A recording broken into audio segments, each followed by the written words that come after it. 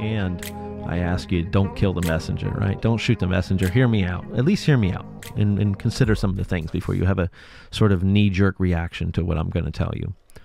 And the core premise of this video is the problem or the challenge with BWIND, right? Is a term everyone's using, benzo-induced neurological dysfunction, aka in other word games. And I do think we're playing a little bit of a word game despite some best intentions here. And not only that, I think there's a lot of risk here, right? So first off, I want to say, do I believe in the idea that there's such a thing as a benzo-induced neurological dysfunction? Yes, let's put that up front, right? So no need to attack me yet with your spears. Just hear me. Yes, okay, but hear me out. Let me dive deeper into this thing.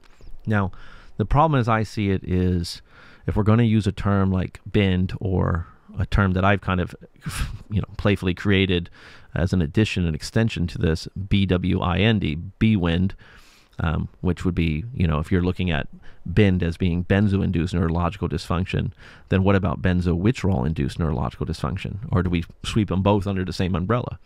Because I think there's two different things happening there. We certainly have someone, and I just had a client the other day that was like this, where as soon as they got on the benzo, it immediately was causing side effects. It was immediately causing some weird problems for them. They were having they were having a paradoxical effect. And the doctor said, well, just stay on it. That's your pre-existing anxiety emerging, and, just give it a chance. And sometimes people can, I've had clients that were on benzos for years, and they share that they were having symptoms like day one, day two. And the doctor just kept kind of gaslighting him and told him it wasn't that. And, and it can be complex, where benzos can actually give you, relief in a lot of areas, but then have this sort of, one or two or a few kind of hooks in you, and this pervasive sort of, what you call it, a side effect, for lack of a better word, right? And again, and this is all going to come full circle here, because, like I said, the problem with BWIND is partially we're playing a game of semantics here. And the question in my mind is, okay, is it necessary for all this redefinition? Will it help the cause, right? Will help us differentiate things and be able to have a better handle on our recovery and understanding the situation? Or does it muddy the waters? And I tend to believe it more than muddies the water. Not only that, but I also think it creates a false premise in many, many people's minds. This idea that, no, this isn't withdrawal, this is BWIND. I have a neurological dysfunction, and therefore, Dave or any other coach or anybody else, any other therapist, you probably can't help me because I have a benzo brain injury. Like, this goes all the way back to the core of my very first video. My passion of being here, in a sense, was to tell everyone that, no, you don't have brain damage, and you can heal, and you can come back from this, right? And somehow it's like this premise has found its way back into the narrative. It's just cleverly sort of been redefined a bit. There's new terminology, but it's the same premise, essentially, that benzos profoundly injured you. This is very different, and therefore all the variables change. So I have clients that come to me, and immediately they reach out, maybe partially an instinct. Hey, I want to see if you can help me. They'll say, but I already feel like you probably can't because I have BWIND. Therefore therapy won't work. And this is very different. I said, okay, well, let's explore that. And 98% of the time, what they're talking about BWIND, they're talking about benzo symptoms. So let's dive into that deeper. All right, first, again, BWIND versus BWIND. Are you talking about a benzo-induced neurological dysfunction or a benzo-withdrawal-induced neurological dysfunction? I would argue that both of them could have their own domains. Now, are we talking about BWIND, benzo-induced neurological dysfunction, versus withdrawal? Well, how do we know? How do we separate the two? There's so many symptoms of benzo withdrawal. How do you really know one from the other? How do you differentiate that? And how will you communicate that to your psychiatrist, your doctors? And let me tell you guys, without having, peer-reviewed, a lot of scholarly research, these doctors are not going to listen to new terms. They just won't. It don't matter, right? Which still, many of you will say, hey, but we got to start somewhere. Okay, fair enough. But my argument is, again, first, as someone with an advanced research degree, we have to define everything. It all starts with our definition. Words matter. And part of my argument and my problem, so to speak, with BWIND, terms like that, is that it sort of becomes an umbrella term for a bunch of other things that I think is better served, a bunch of other terms that point to real variables of this situation that I think, words matter. I think those words are important, that we differentiate BWIND from withdrawal, BWIND from side effects, BWIND from manifested conditions, BWIND from, a paradoxical reaction to the drug. Like, these are very important. Even like the Benzo Information Coalition and a lot of the like-minded, they want to change the words. They don't like the word dependence anymore. They say it's confusing. People, they think dependence is addiction. So what? We're going to get rid of that? We're just going to call it BWIND or some other term? I say no. Dependence, words matter. And we live in the era of now feelings, where if things hurt our feelings and it's complicated, then we just change the words. We change the definitions. And look, I'm all for it. Language is always evolving, and that's how it works. Language will continue to evolve, as should it. But again, you have to weigh the pros and cons and ask yourself, is it worth it? Do we gain more than we lose or risk here? And I don't think we do with things like dependence. I say it's not that hard to help someone understand the difference between dependence and addiction.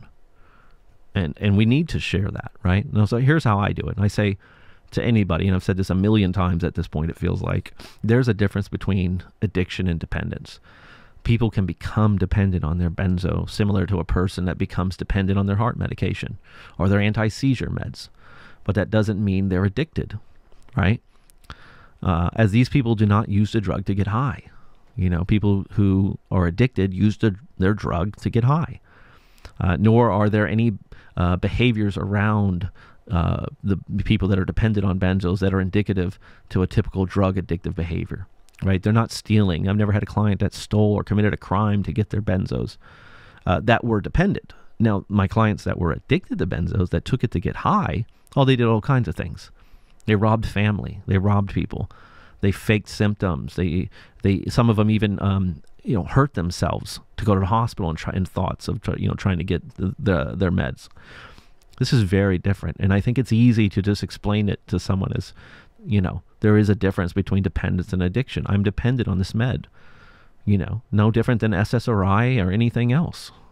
Why is that so hard to communicate? And I get it. Well, because a lot of people struggle with that. Well, then we've got work ahead of ourselves. That's what I would say.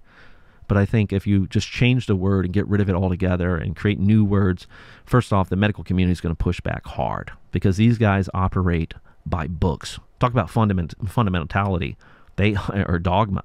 They operate in research, in scholarly research. They want to see it in a thick book with a bunch of references that they can point to in research. And those references better be big studies, and they better be peer-reviewed. That's how it works. Now, just because that's a process, I'm not saying that we can't evolve our language or there's no room. Sure, it's gonna happen where it should happen.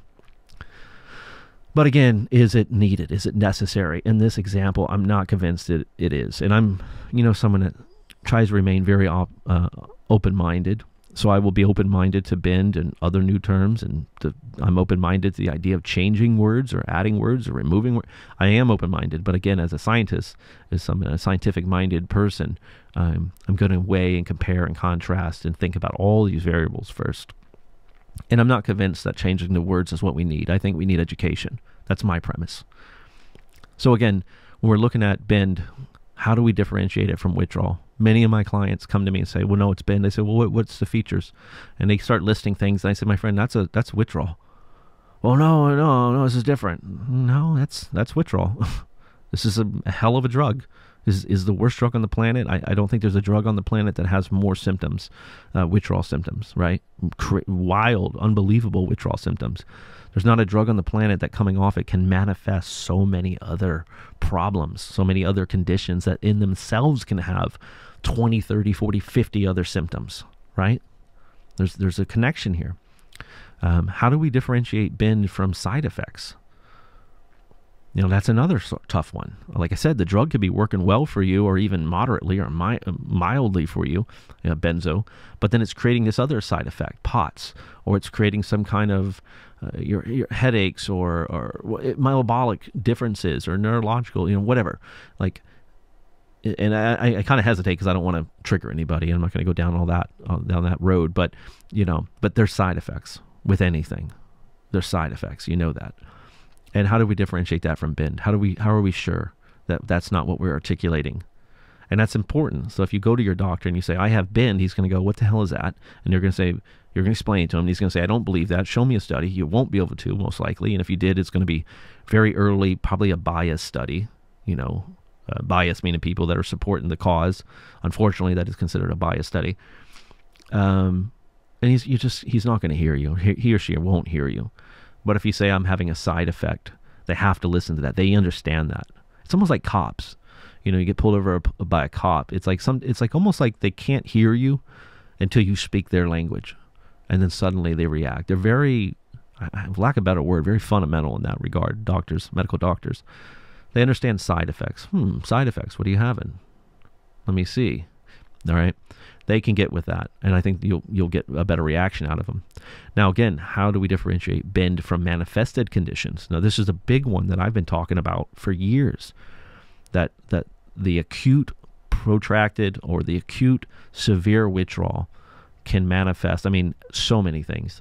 Rumination alone can cause depression, anxiety, panic, insomnia, health anxiety, OCD.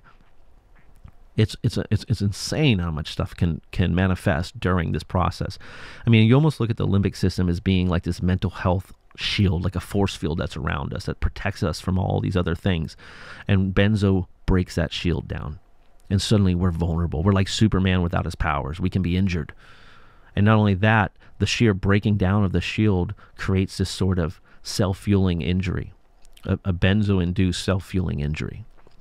And that's a lot of what I've been talking about, at first I thought that's what BWIND was a benzo-induced self-fueling injury, but it's not. That's not the way they're talking about it. And I've had some now at this point, because I've spoken to multiple people and I've had a little more time to digest some of the literature, that's not what they're talking about, essentially.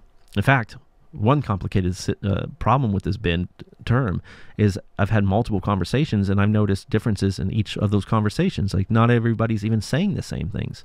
There's a slight difference in definitions, and there's these little nuances there that are different. So I think the term, while it points to something real, I do think there is a neurological dysfunction, and I do agree that, look, what do we know about benzos? What do we know about psych meds at this point? It's so arrogant to think that we've reached anything. This is a very early science. In some ways, we're playing God with this thing, and we don't know all the nuances and the delicate and we're starting to learn now that a lot of mental health resides in the gut. We're learning now that chemical withdrawal or chemical imbalance isn't the entire picture of mental illness, right? So the models are starting to shift, and this is great. So this is where I say I'm not against BWIND or what it's pointing to in some regards. I just think we're early out. I think there needs to be a lot of definitions. I think, and I think the people that are pushing this term, I think they need to really be held accountable for the information they're sharing, so that people don't get scared again, so that BWIND doesn't become a new, what I call the benzo boogeyman, like kindling, akathisia, folate, histamine, and a bunch of other things that I won't say, because if you don't know about them, you don't need to know about them. You should know about them, right? Now, some people right now, boom, somebody just clicked a dislike. Now, Dave, you've got to educate them.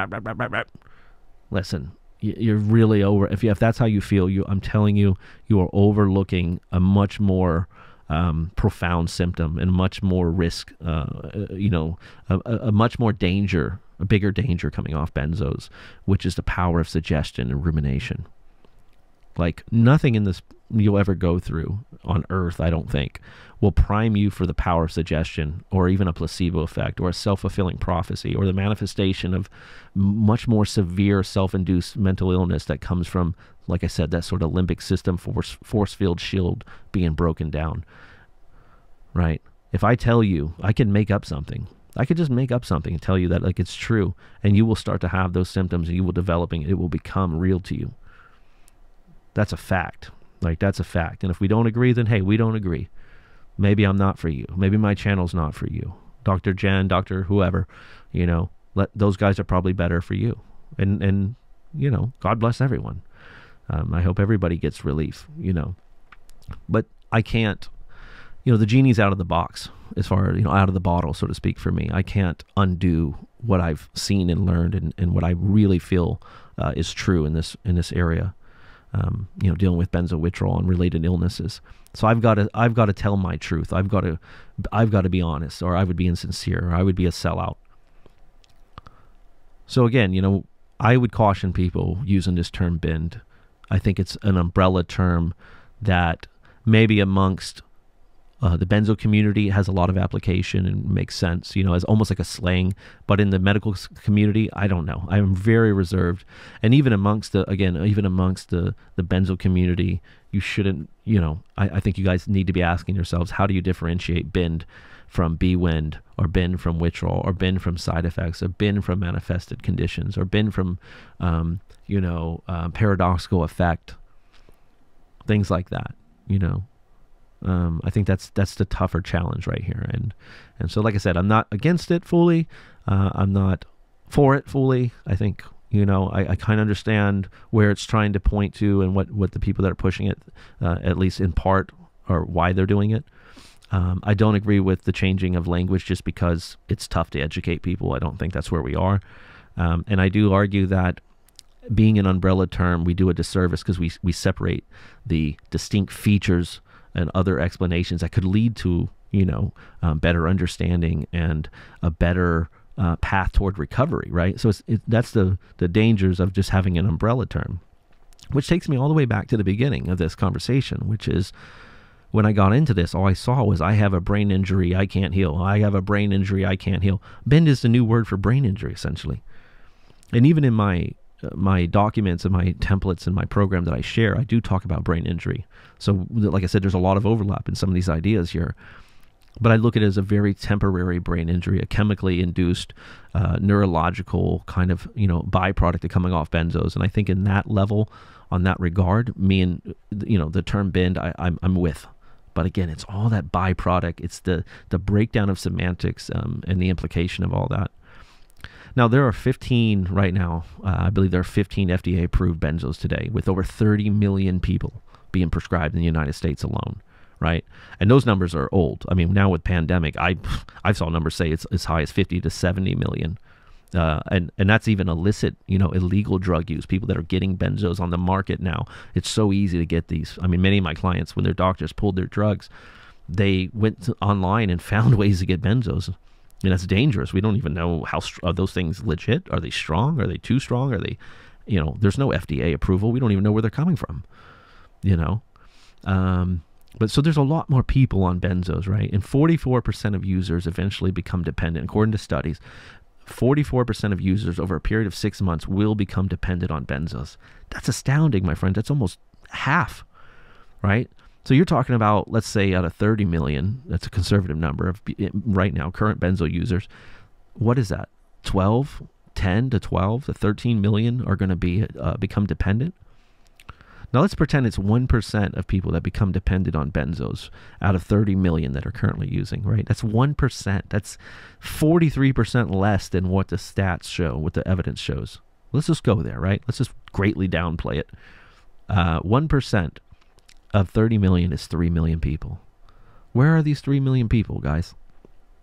You see the forums, you see the groups, you see the videos, you see the coaches, you see all of this.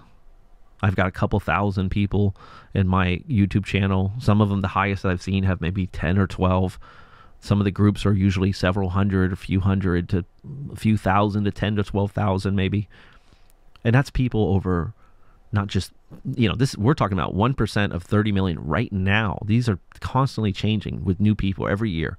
You're getting much more new people, many more people coming off of it. I mean, these numbers would be growing and growing. Over the last 10 years, you would expect to probably see, you know, 70 to 100 million people, or maybe more than that, right?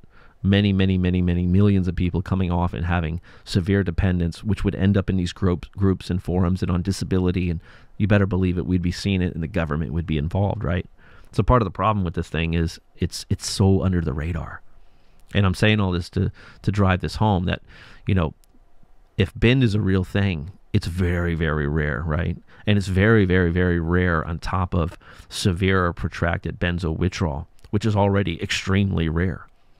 You know, what I mean to point to is, although 44% of users may become dependent on benzos, it's only a very, very small percentage of those people that developed the protracted issues, the severe issues that we all have that brings us together if you're listening to this, right?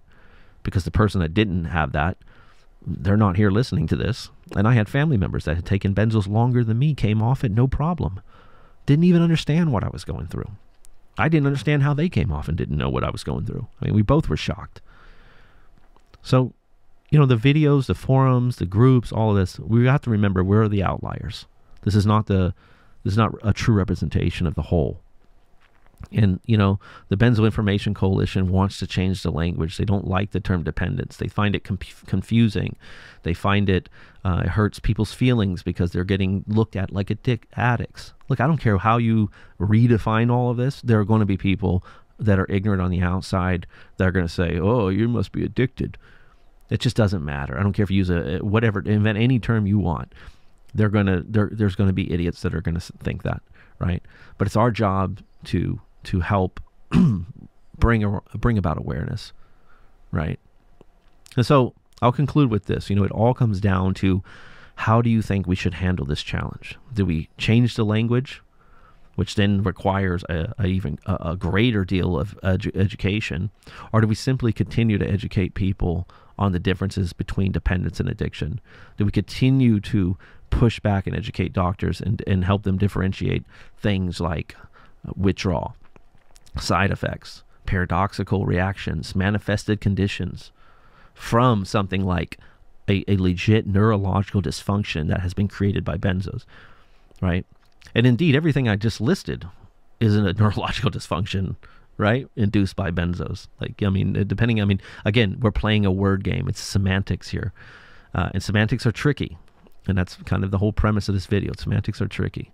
You know, when do we use, what do we use, how do we use it? This is an open conversation. I'm not a big authority that has any right to tell people one way or the other, right? I'm just someone that works in this community. I have an advanced degree in clinical psychology. I've worked in here. I've been through it. I've recovered. I've got a pretty good sense of it. This is just where I'm coming from, guys. So like I said, don't kill the messenger. I'm sure this video will be voted down. It'll be my least respected video. I might lose subscribers. I'm going to see it in the comments. And that's fine, guys. You know, like, I've been fighting this fight for a long time, and I've been met with a lot of resistance. I've received almost death threats. I mean, I've received letters that went pages and pages that people emailed me telling me what a scumbag I was, and I don't understand benzos. I'm a liar. I never went through it. You know, I don't understand this, blah, blah, blah. You know, and some of these people have come from bigger authorities, you know, they were friends or working with bigger coaches, and so there definitely is a schism out there happening in the benzo community regarding a lot of this stuff. That's a whole nother topic altogether, but anyway, you know, how do you feel, guys? What do you think about benzo-induced neurological dysfunction versus benzo withdrawal-induced neurological dysfunction? How do we differentiate, again, benzo-induced neurological dysfunction from benzo severe withdrawal in all of its manifestations, all of its wacky manifestations? And I looked at that list, and there's probably 100 symptoms listed there by the American Medical Association, and I would say there's probably another 100 that are not listed. So then does it become a process of updating that list, or do we just sweep it under the neurological dysfunction umbrella? Is it benzo-induced neurological dysfunction, or is it side effects? You know, what are side effects? That's a little bit different than a withdrawal symptom.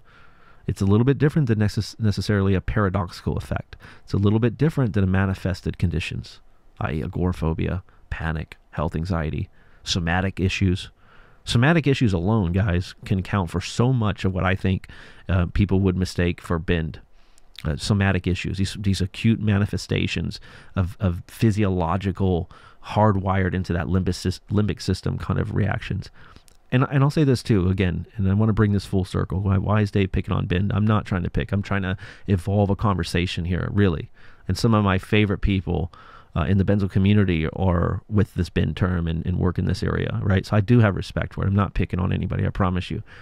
I just don't want people to believe that they can't heal. I don't want people coming with this predisposed, hardwired notion that they are somehow have a severe brain injury. And some of these people, my detractors will say, well, Dave, how do you know they don't? Well, I'll tell you this, guys. Everybody I've ever worked with, when they worked hard, they got better. That's a fact. Everybody started to improve. And sometimes they improve and things get hard, or they have a bump in the road and they leave and they try other things. Things often get worse and they come back to me and we get back to work and things start working. I mean, I've seen the math and the science enough times. Now, that's not to say that some people can't be severely injured by psychotropic medication. Absolutely. Absolutely. And I will fight probably the rest of my life to help try to change laws about this, to educate doctors. I don't think benzos need to be off the market entirely, but I think there needs to be, the protocols greatly need to be changed. There's no such thing as informed consent with benzos. In a perfect world, we'd all have a class action lawsuit and $1 million coming to us, right? So there's a lot of work that needs to be done. Just hear me on that. I'm not a benzo sympathizer or something like that. I'm actually just trying to I'm trying to remove some of the fog, and I'm trying to be a positive force and help people realize that we can recover from this thing. And also, and this is the tricky part, that there is a benzo-induced sort of self-fueling mechanism to this injury, so to speak, to this whole process. And you can be 5 years off thinking that you're stuck in benzo withdrawal, sure of it, but really it's something else. And that's the fear, that people will adopt a label and then use that to mask everything else. I had a friend, for example, that drank alcohol, and she said, I drink alcohol because I have Asperger's. I don't think she had Asperger's. And nor would drinking alcohol be a somehow, therapeutic response to treatment, right? But you see this a lot. I'm bipolar. I have this. We start to wear this, and it becomes almost like a defensive blanket to everything else. And the painful fact about this is, benzos is already the most painful drug to withdrawal. It's horrific. It's horrific, right? I was going to say horrendous and horrific. It's both of those things. But it's still, we can recover, and to recover, the process that we need to engage to recover, the recovery program, so to speak, is even more difficult, right? It requires us to get out of our comfort zone and to challenge fear and to separate things and to avoid the rumination, the addiction, and my friends, there's so much of this thing that is self-fueling, that really changes the way we look at this thing. It's like a mind trick that's being played on you. And I'm trying to help you guys see through the trick so that way you can actually heal. Let me know what you think in the comments. If you agree with me, if you don't agree with me, I'd love to have a conversation. We evolve some ideas on this thing.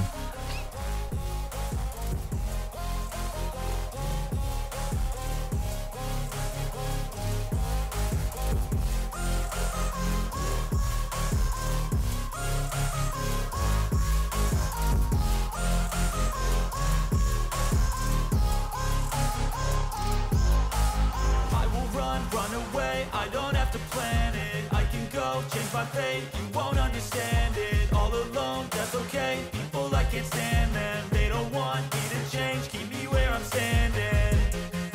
And I don't wanna be where I am. And I want something